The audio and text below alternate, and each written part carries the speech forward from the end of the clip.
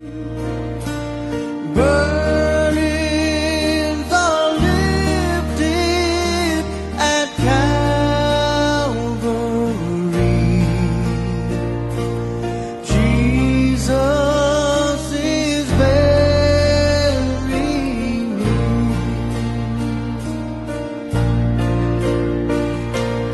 Burdens are lifted at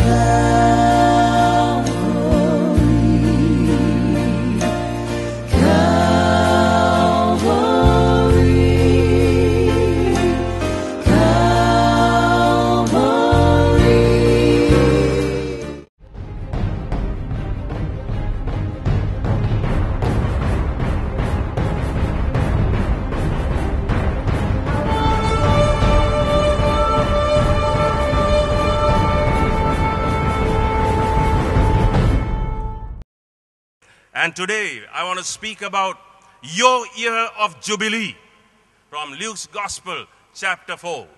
You know what the year of Jubilee is? It's the year of freedom. In the nation of Israel, every 50th year was called the year of Jubilee. And this is what happened on the 50th year. All debts were cancelled. If you owed some money, it was cancelled. All lands returned to their original owners or their descendants. And if you were a slave, you were set free. And the land was not tilled for a whole year. It was the year that everybody was looking forward to, the year of freedom, the year of liberation, the year of Jubilee, when people would experience release from all the burdens that they were carrying. One day Jesus walked in to the synagogue in his own hometown. The people in his hometown were not very receptive to him. That's the case. Usually, Jesus said a prophet has no honor except in his own country, Jesus said. Jesus walked into his synagogue in Nazareth, and the attendant gave him the scriptures, the Old Testament. Turn to Isaiah 61, verses 1 and 2, and he read those words that we find quoted in Luke's Gospel, chapter 4. And then he said, this day, this scripture is fulfilled in your eyes. Let's turn to Luke's Gospel, chapter 4. I believe the Lord wants us to experience his liberation even this morning. Luke's Gospel, chapter 4, verse 16. So he came to Nazareth, where he had been brought up. And as his custom was, he went into the synagogue on the Sabbath day and stood up to read. And he was handed the book of the prophet Isaiah. And when he had opened the book, he found the place where it was written. And this is the quotation, not word for word, but verse 18. Let's read it together, okay? Verses 18 to 19. This is the statement about the year of Jubilee. And the last line you see there in verse 19, to proclaim the acceptable year of the Lord means the year of Jubilee. You get it? To proclaim the acceptable year of the Lord, that term means the year of Jubilee or the year of freedom. Now listen to what Jesus says. All together now. The Spirit of the Lord is upon me, because he has anointed me to preach the gospel to the poor. He has sent me to heal the brokenhearted, to proclaim liberty to the captives, and recovery of sight to the blind, to set at liberty those who are oppressed, to proclaim the acceptable year of the Lord. Then he closed the book and gave it back to the attendant and sat down. And the eyes of all who were in the synagogue were fixed on him. And he began to say to them, today this scripture is fulfilled in your hearing. So all bore witness to him and marveled at the gracious words which proceeded out of his mouth. And they said, is this not Joseph's son? He said to them, you will surely say this proverb to me, physician, heal yourself. Whatever we have heard done in Capernaum, do also here in your country. Capernaum was his ministry headquarters. That's where he did many miracles like turning water into wine and so on. Verse 24, then he said, assuredly, I say to you, no prophet is accepted in his own country. But I tell you truly, many widows were in Israel in the days of Elijah, when the heaven was shut up 3 years and 6 months, and there was a great famine throughout all the land. But none of them was Elijah sent except to Zarephath in the region of Sidon, to a woman who was a widow. And many lepers were in Israel in the time of Elisha the prophet, and none of them was cleansed except Naaman the Syrian. So all those in the synagogue, when they heard these things, were filled with wrath, and rose up and thrust him out of the city, and they led him to the brow of the hill on which their city was built, that they might throw him down over the cliff. Then passing through the midst of them, he went his way. Jesus made a stunning announcement. The stunning announcement was, this day, this word is fulfilled. I am the fulfillment of the Old Testament prophecy in Isaiah 61. I am the fulfillment of all the prophecies in the Old Testament. This day is your year of Jubilee. This day you have freedom, and in me and through me you have freedom. That was a revolutionary statement, enough to make the religious establishment furious. Because usually religious establishments are against the reality of God's working in their lives, in people's lives.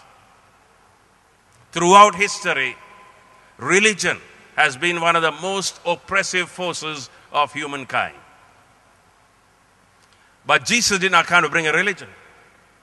Christianity is not a religion. Christianity is about God revealing himself as the Redeemer of the world to humankind. We are not propagating a religion. We are propagating the truth of the gospel, that Jesus Christ is the Savior of the world. You can follow all the rituals of religion, even the Christian religion, because there are rituals in Christianity. And even Pentecostals have their own rituals. That is not going to give you salvation. Salvation, redemption comes through a relationship with God. And that relationship comes only when you break down before God. That's why Jesus said, I have come, look at that, the Spirit of the Lord is upon me, because he has anointed me to preach the gospel to the poor. Read that after me, okay? Together with me now. The Spirit of the Lord is upon me, because he has anointed me to preach the gospel to the poor. Now, what is meant by this poor? Does it mean economically poor? No, primarily it talks about those who are poor in spirit. Because poverty is not going to save your soul. Just because you're a poor person, that doesn't bring you salvation. When this word is used in the Old Testament, the first time, it is used of Moses. Moses had been raised in the Egyptian palace. But what he's telling about Moses is that he had a meek and humble spirit. So what it is saying is that God's salvation and deliverance comes to people who are broken and humble before him. Sometimes people who are economically poor, who are destitute, find it easier to be humble because they know that they are helpless and powerless. But that in and by itself does not save. Salvation, a relationship with God, encounter with God, is based on the foundation of humility and brokenness. God dwells among the broken people and those who are contrite in spirit. Now, what do we mean by that?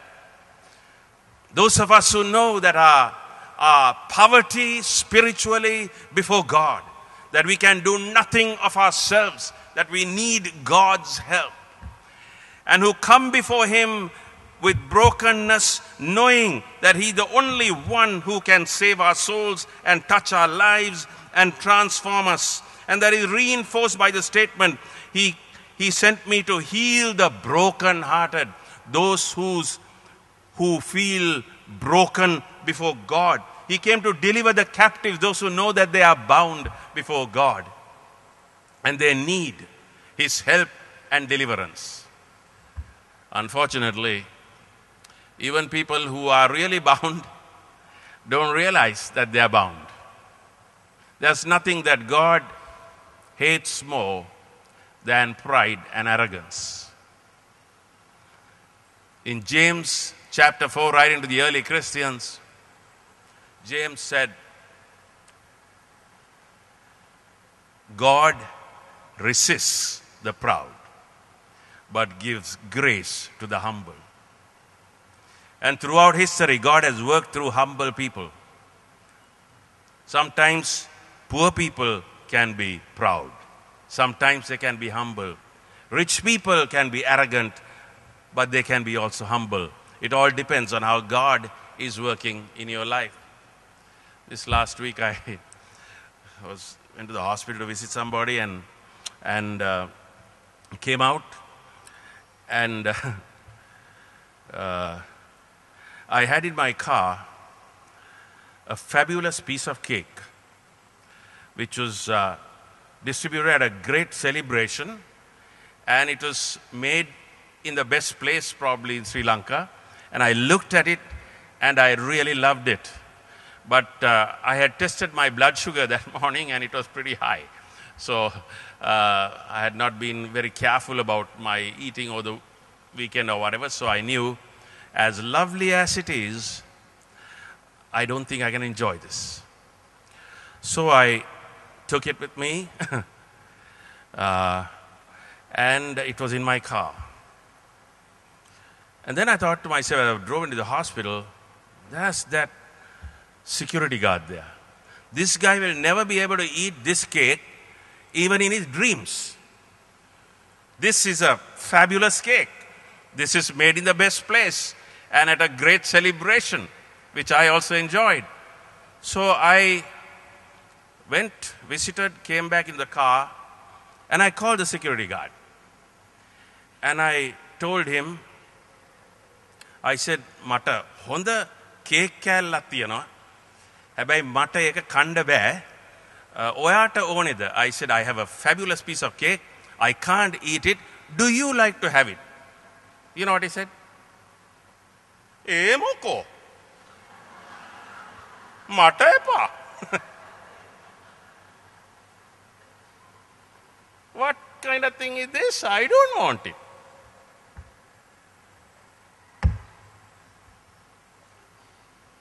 I put the window up. I brought the cake home. I know my wife is sweeter than she should be. I gave it to her, and she said, "You know what this looks like? This looks like Swedish marzipan princess cake." You know, now being Swedish, she really misses that, and she got a chance to have that. That's why she's so sweet.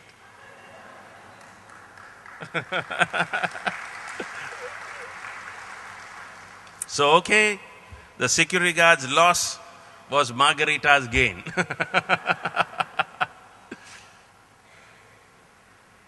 Sometimes people are like that.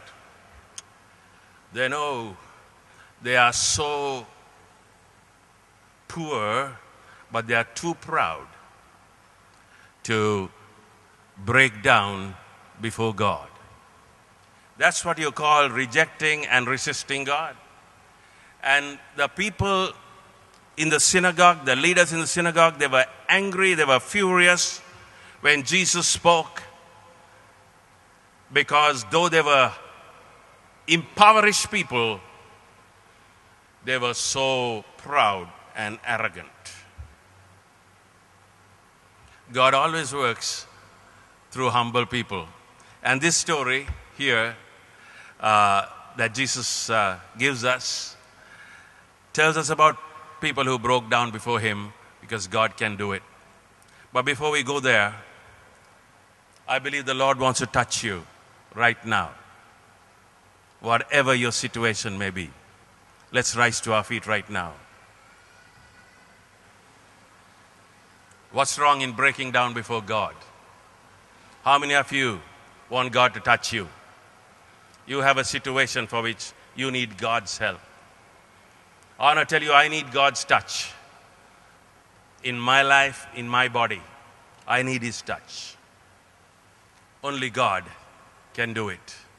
Hallelujah. I want you to form a circle. Ladies with ladies, gents with gents. Now don't be too proud. But if you don't want, you can sit down. That's all right. There's room and place for everybody at Calvary Church. Whether you agree with what we do or not, Calvary Church is your church. And there's a place for you. Okay? So if you don't want to join a group, that's fine. You just sit down. Nobody will bother you. But you can have the pleasure of God touching you today as we pray for one another. Jesus came to heal the brokenhearted, to set the captives free. Whatever your need may be, as we are singing this hymn, I need thee every hour. I want you to find a place with 4 or 5 men or women. All right? Go there. You don't have to say anything. There are enough lay pastoral workers who will find their way. Share your burden, whatever it may be. Whatever is on your heart, you want prayer for healing, just ask the Lord to help you. He will touch you and make you whole. Wherever you are, whoever you are, do it. This is your moment. I need thee every hour. In joy or pain, come quickly and abide. All life is made. I need thee, oh, I need thee. let's lift up our hands and sing. Every hour I need thee. Oh, bless me now, my Savior. I come to thee. I need thee every hour, most holy one. Oh, make me thine indeed, thou blessed Son. I need thee, oh, I need thee. Every hour I need thee. Oh, bless me now, my Savior. I come to thee.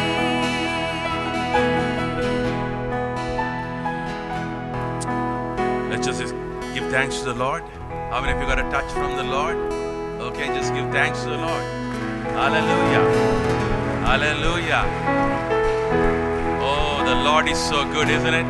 God doesn't want our money. He doesn't want our things. God wants our praise and our appreciation of what He does. And He wants, He's not even interested in our talents because He's given them to us. He wants our heart. You have the right heart, then God can use you no matter whether you're a talented person or not. Praise God. Thank you. You may be seated. At Calvary Church, we want Jesus to minister to every one of us. There are no heroes here except the Lord. There's no special person here except Jesus. And the reason why we pray for one another here is so that you will learn how to pray, so that when you go out there, when you step out of this place, walk out, that's when actually worship also begins. Because your life is a life of worship. That's when your personal worship and your personal ministry to other people begins. 1.5 hours is not worship. We just get fed, we get instructed, we get guided, we get healed. Some people sometimes come to know the Lord here. We get stimulated to walk with the Lord, to go out and worship Him in our daily life wherever we are, without any shame about the gospel. Praise the Lord. But like I said, God works among humble people.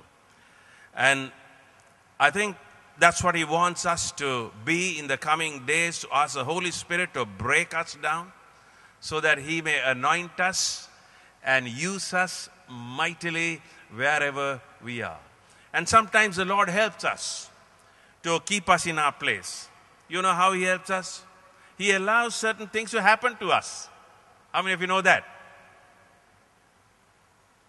He allows people to knock against us. He allows even some failures to happen. Sometimes we can only call upon God when we have our backs against the wall and when we have no one to turn to. When you're so down that when you look up its bottom, you see, you're in a proper state of mind for God to work. And don't think that God is angry with you when things are not going your way. Doesn't mean God is angry with you. Just God allows things to happen because he wants to bring you to a place where he can minister to you. Now Jesus gave two illustrations of broken people who were used by him. One was a widow of Zarephath.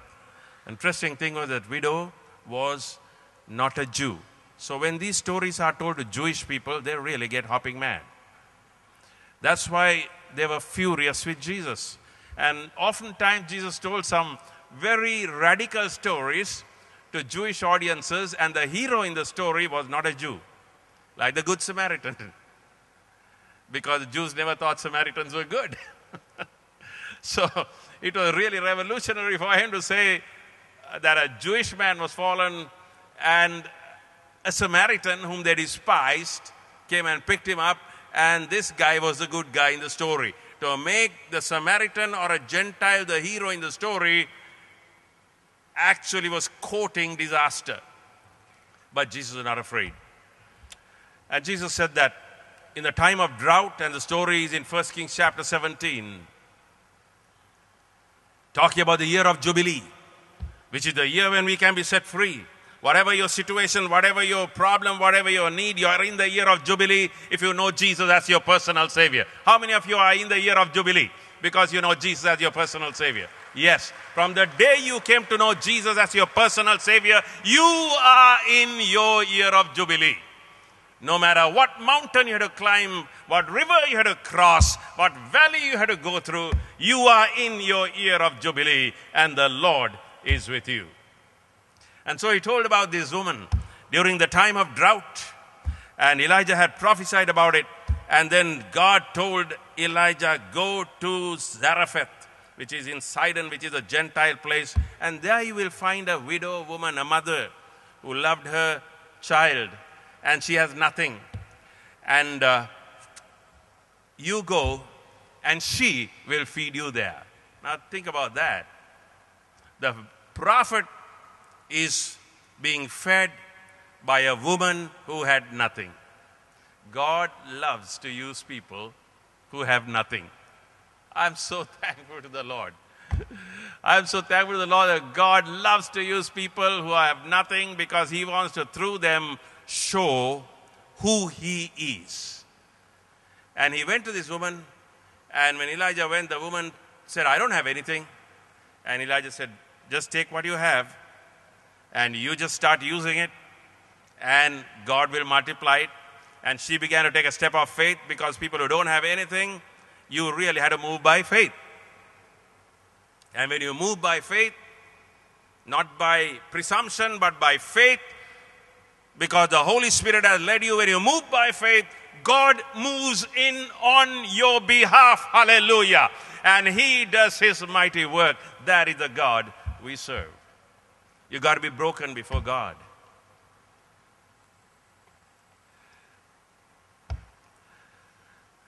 Then he told another story, and that's about Naaman, also a non-Jew. Naaman was the commander of the army of Syria, but he was a leper. Whom did God use to open Naaman's eyes? How many of you remember your Bible stories? Whom? Whom did God use? the servant girl. Can you imagine that? She was a Jewess, but God used her.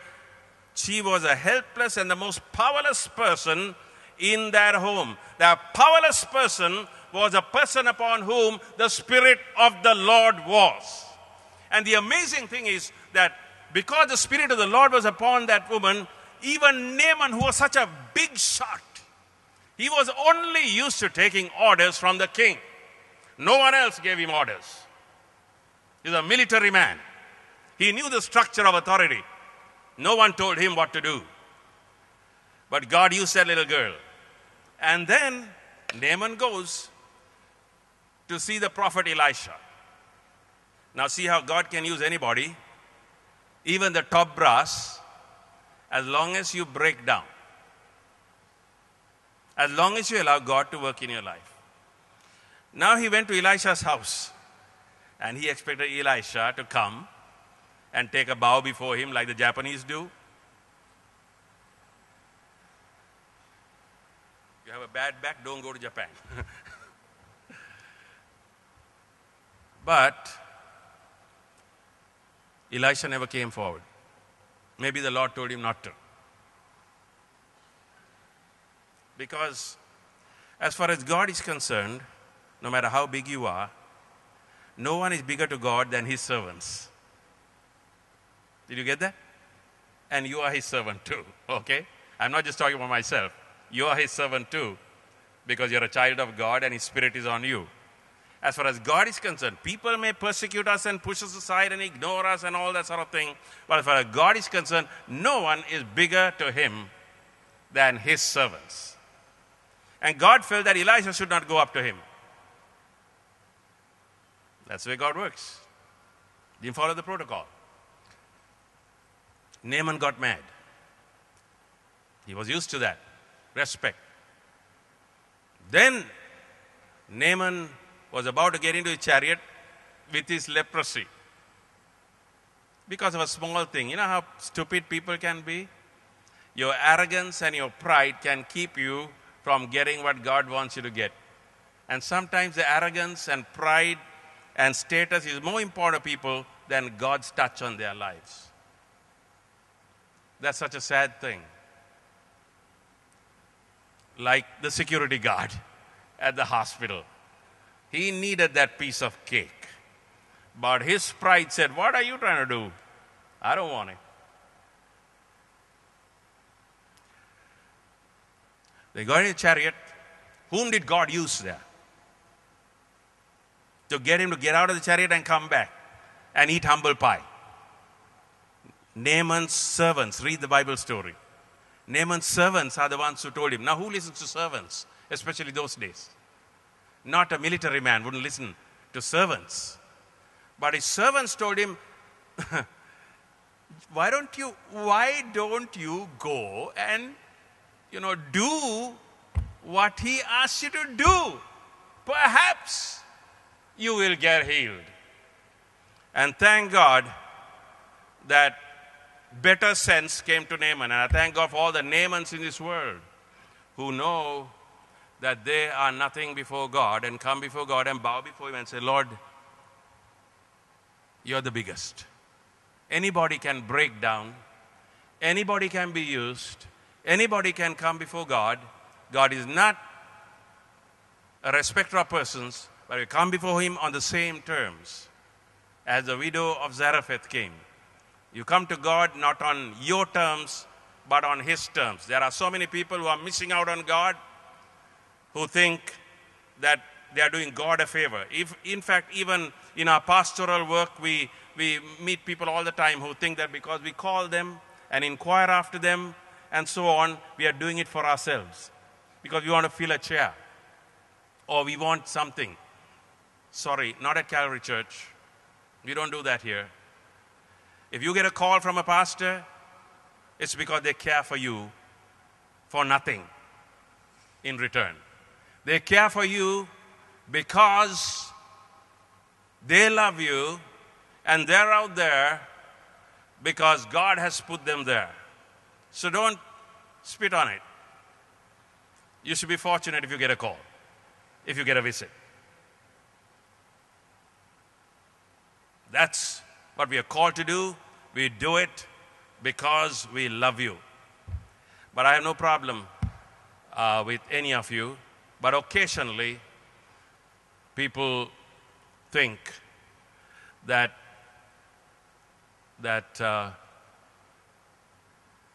it's because we have nothing else to do, or something like that. I don't know. I'm telling you from personal experience.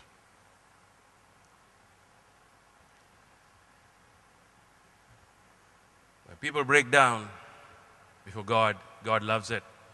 And we don't do any favors to God. God gets nothing. He loses nothing if we reject him. Because he was there before we were born. We were even thought of. He was there. Just because I turn my back on him and walk away from him, sometimes when prayers are not answered, people think they can teach God a lesson and they walk out. You say, really? Yes, really. Because we are the pastors, we know. Sometimes they don't tell you in those terms. They walk around God as if God is hurt and God is going to suffer. God does not suffer. His essence, his nature does not change no matter what we do. He's God. Remember? He's God. Don't we big shots sometimes say, doesn't he know who I am?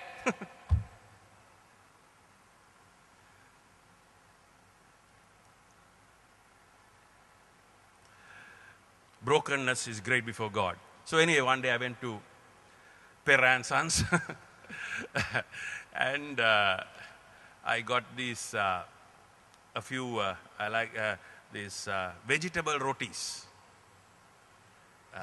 So I had a few in my bag. And there was a grocery store or a supermarket next door. So I came to the car, and then I saw this security guard.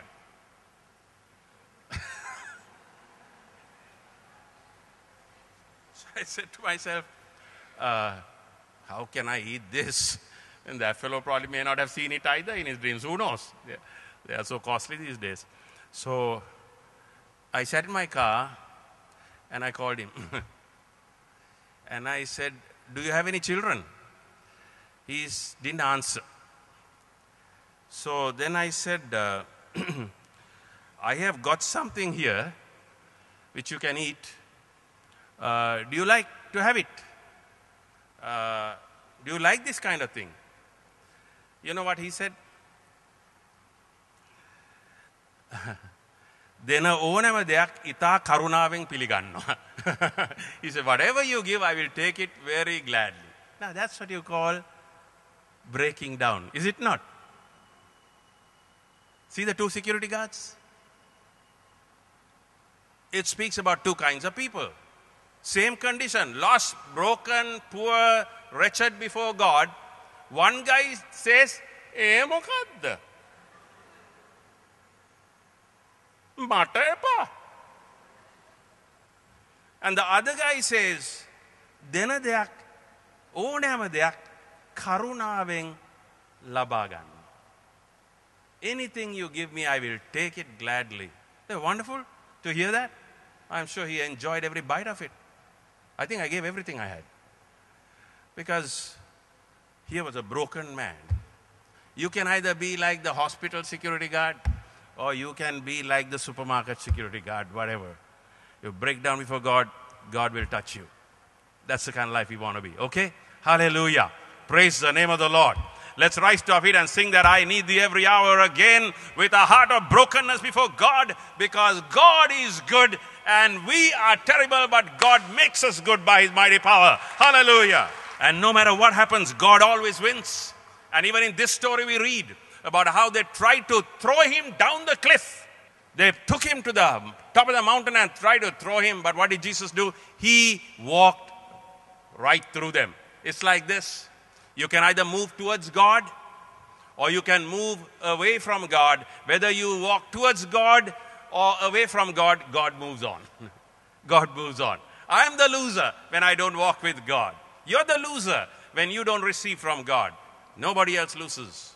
Oh, our hearts are broken sometimes when people react in the wrong way. But God never loses. Let's sing humbly before Him, I need Thee every hour. Once again, because I want us to have that attitude before God, because He's going to touch and move mightily in the coming days. I need Thee every hour, most gracious Lord. No tender voice like Thine can peace afford. I need Thee, oh, I need Thee.